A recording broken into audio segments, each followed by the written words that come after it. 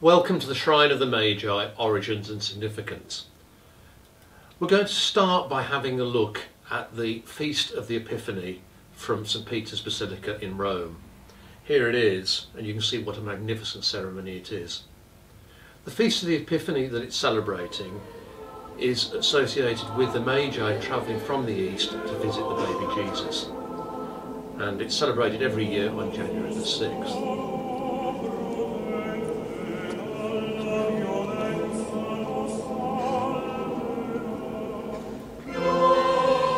The story of the bones and the Magi starts with the Gospel according to St. Matthew. St. Matthew is writing for a Jewish audience and wants to make it clear that the Christ child is the foretold King of the Jews. And to do that, he writes a story with a star in it and wise men from the east. These wise men we've subsequently got to know as the Magi. The wise men travel and meet Herod, where they ask where the baby Jesus may be found. Herod doesn't know. They then travel onwards to actually follow the star and actually find the baby Jesus, where they present gold, frankincense and myrrh presents. Following on from that, Herod finds out where they went, slaughters all children in Bethlehem under the age of 2, but Jesus escapes and flees into Egypt. So that essentially is the story from St. Matthew. And that's where it lies until around the year 300, when a lady called Helena, later Saint Helena, becomes the mother of the Emperor Constantine. Constantine eventually converts to Christianity, but his mother is a devout Christian and clearly believes in the significance of relics. Relics are objects of devotion which are the physical remains of either a saint or a religious person. There's nobody more religious than Jesus, and she goes out to try and find relics of Jesus. She finds the true cross, she finds nails, she finds blood, she finds robes, she even founds the Church of the Nativity. One of the things that she does find as well are the bones of the Magi, and they're all together, and she transports them back to, or has them transported back to Constantinople, which is the city that her son founded. Because she's into relics, there's actually a relic of St. Helena herself, and you can see her skull to this day in Trier in Germany, and you can see the photograph of that here now. So the relics remain in Constantinople for about 20 years, something like that, and then Eustorgio becomes a bishop in Milan and comes across to talk to the then Emperor of Constans, and he's rewarded with the relics of the Magi. He has a sarcophagus specially made for the relics of the Magi and transports them back to Milan. On the way there, the sarcophagus is so heavy, just outside Milan it gets stuck, and he founds a basilica there in his name for to house the relics of the Magi. So for the next 800 years nothing happens to the relics. They stay in the basilica and are venerated by the local faithful.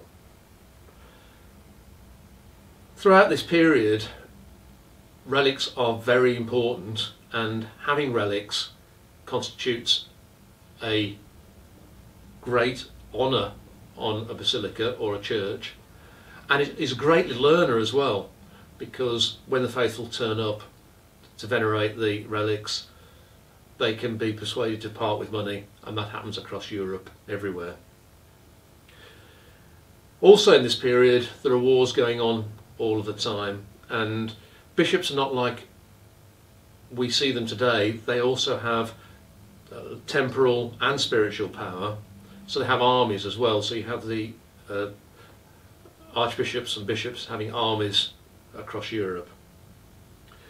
So in 1164, Frederick Barbarossa takes Milan, and as part of helping his army along, the Archbishop of Cologne, Reinald von Dassel, has contributed troops and is rewarded by the gift of the relics from Barbarossa. He then transports the relics back to Cologne, and he has a reliquary constructed which takes over 60 years to complete, from 1164 to 1225. So they've got the reliquary, they've got the bones, now they need a cathedral. So in 1248 they begin to construct the Cathedral of Cologne. It is going to be a massive structure. It's going to be the biggest structure on the planet. In 1322, which is some 80 years after they began, they're able to seal off an area and actually have some services. In 1473, which is 225 years after they started, they conclude the project's too large for them and they pause. Eventually in 1842 they restart the project, and by 1880, another 38 years later, it was completed. So by 1880 they had a cathedral that was worthy of the relics of the Magi, and they moved the relics in. In 1904 they decided to give back some of the relics to Milan, and some of the Magi's relics are now in Milan as well. So it all went well until the Second World War, when the cathedral was badly bombed and there was a lot of work had to be done in restoration. By 1948 the restoration was complete, and we have a movie of the relics returning to the cathedral. Bearing holy relics that have been kept in Cologne since the Middle Ages, the procession is led by 7 cardinals and includes archbishops and bishops from all over Europe.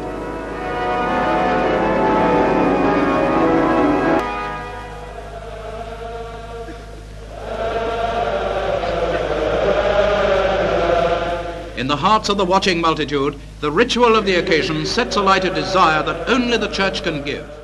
So the relics have stayed in their place since 1948, apart from a major refurbishment which happened between 1964 and 1971. So join me now in a visual celebration of the relics.